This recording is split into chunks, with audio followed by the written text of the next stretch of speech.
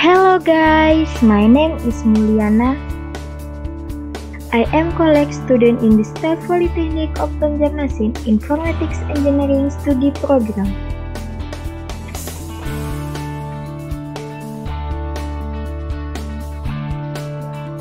Microsoft Office Access is a database creation program that allows anyone to create and manage database.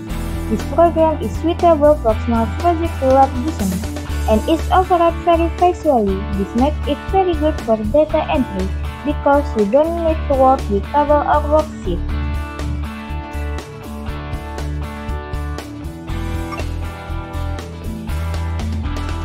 First, open the Microsoft Office Access application. Then you will push the database template and select blank database. Then type the field name in the field name box.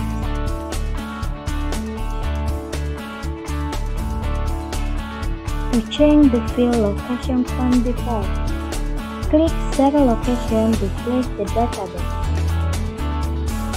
Next to the field name box, browse to the name location, then click OK. Click Create. Access will create a database with an entity table name table 1. Then open table 1 in datasheet view. The cursor is placed in the first blank cell in the Click to Add column. Then enter the data in the Design view and select the Data tab to view. The select on of the file name with the primary key.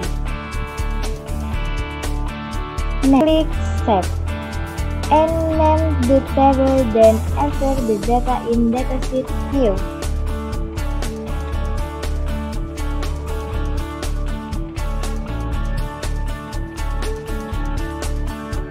Finally, save the database by click the field select Save As.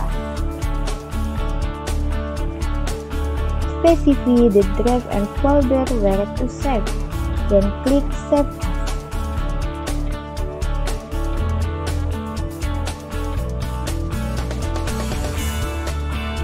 That's how to create a database in Microsoft Office Access.